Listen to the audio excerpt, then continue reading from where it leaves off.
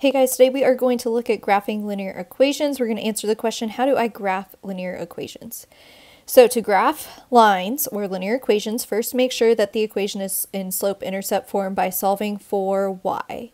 And then once you have it in slope-intercept form set equal to y, we will be able to identify the y-intercept. So we will start by plotting the y-intercept on the y-axis. And then we will identify the slope, the coefficient of x, and plot at least one other point with the slope. Then when we have at least 2 points, we can draw a line between the points and put arrows at the end. So most of your equations will be in y equals mx plus b form, but sometimes we will just have a y equals a number or an x equals a number. And you can use y-vux to help you remember what to do with those special cases. So if you have y equals just a number, that basically is just going to be y equals the constant. So they gave you the y-intercept, and if there's no x, that means that invisible coefficient is 0. So it means we have a 0 slope, so it's a horizontal line through the y-intercept. And then the vux part stands for if you have an x equals equation that is a vertical line with an undefined slope. So y-vux can help us remember what to do with just a y equals equation and an x equals equation. Let's start with number 1. It says graph y equals negative 2x plus 3. So this is in slope-intercept form. I can see what the slope is. It is negative 2. And then the y-intercept is 3. So let's start by plotting the y-intercept at positive 3. And then I have a negative 2 slope. I'm going to change this to a ratio of negative 2 over 1. That's equivalent to negative 2. Because whenever we graph our slopes, the numerator and the denominator tells us what direction to go. So to create a negative slope from my y-intercept, I can go up 2 into the left 1. Or I could go down 2 into the right 1. So let's try that. From my y-intercept, I need to plot a negative 2 slope. So I'm going to start at the y-intercept, and I'm going to go down 2 and right 1. And it looks like that would be a negative slope, so I know I did it correctly. I'm going to plot a few more points with that pattern. Down 2, right 1, down 2, right 1, down 2, right 1. And then if we wanted to go the other way, we could too. We could go up 2 and left 1. So now I have more than enough points to be able to draw my line. All right, number 2 is also in slope-intercept form. Y equals 3/4 x minus 3. My slope is 3/4. And then my y-intercept would be negative 3. So let's start by plotting the y-intercept at negative 3. And then I have a positive slope. So I can go up into the right with my positive slope, or I can go down into the left. There's not much room to go down into the left, so I'm going to go up into the right. So I'm going to go up 1, 2, 3, right 1, 2, 3, 4. And that is all that will fit on this graph, which is fine. All I need is 2 points to be able to graph a line. All right, number 3, I have my special case, y equals 3. This is the y situation in y-vux. This means that I have a horizontal line with a 0 slope. And since this is y equals the constant, they did give me the y-intercept of 3. So I can go ahead and plot that. My y-intercept is 3. And then since it's just y equals, I know it's a horizontal line through that. All of the y values are 3. Okay, number 4, I have an x equals negative 4. So this is the vux situation in y-vux. So this means I have an x-intercept of negative 4. All of the x values are negative 4. I have a vertical line with an undefined slope, and it's going through x equals negative 4. So now let's just draw our vertical line through it. So x equals equations are vertical. Okay, number 5, I want to graph this, but as you can see, this is not in slope-intercept form. So the first thing I need to do is solve for y so that I'll be able to determine the slope and the y-intercept in slope-intercept form.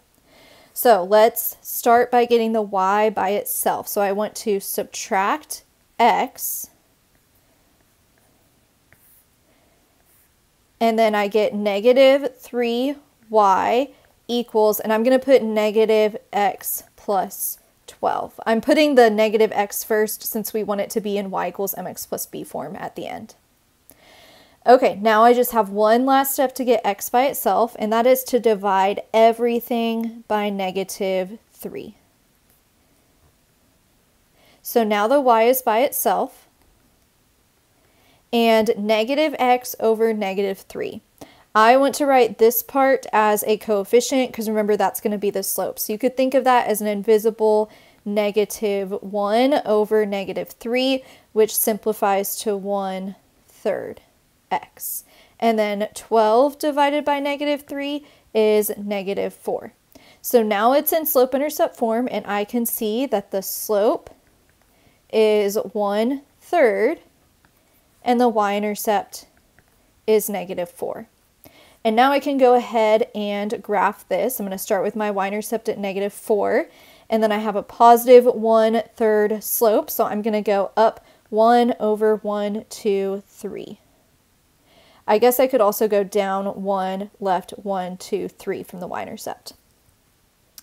And there is my graphed line.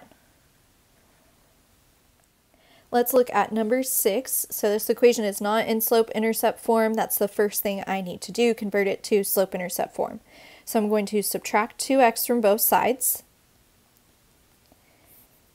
And I get 4y equals negative 2x minus 8. And then the last thing I need to do to get y by itself is divide by 4. And I get y equals negative 1/2 x minus 2. So the slope is the coefficient of x, which is negative 1/2. And the y-intercept, the constant, is negative 2. So I'm going to start by plotting my y-intercept at negative 2. And then I need to create a negative line through that. So from my y-intercept, I'm going to go down 1, right 2, down 1, right 2, and that's all I can fit on that side. I'm going to go back to my y-intercept.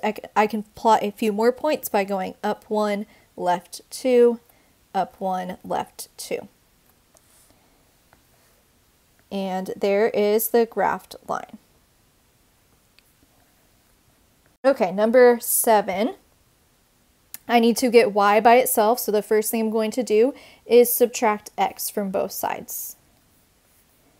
And I get negative y, don't forget to bring down the negative, equals negative x minus 5. And now I need to get this y isolated, so I'm going to remove that negative by dividing by a negative 1.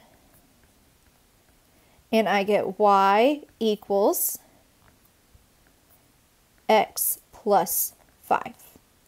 So my slope is that invisible 1 in front of the x, and then my y-intercept is 5. So let's start by plotting my y-intercept of 5. So from here to plot a 1 slope, remember that would really be like 1 over 1. So I could go up 1, right 1. That doesn't leave much room to go any further, so I can also go down 1 and left 1 from the y-intercept. And there is that equation graphed. Okay, last one, not in slope-intercept form, so first thing I need to do is subtract 2x from both sides. And I get negative y equals negative 2x plus 1. And then I'm going to divide by a negative 1. And I get y equals 2x minus 1. So my slope is 2, but I want you to think of it as 2 over 1 for rise over run. And then my y-intercept is negative 1. So I'm going to plot my y-intercept at negative 1, and then I need to plot a few more points with this positive 2 slope. So I'm going to go up 1, 2, right 1, up 1, 2, right 1, up 2, right 1. And from the y-intercept, we could also go down to left 1. And then draw our line through it. And there is y equals 2x minus 1.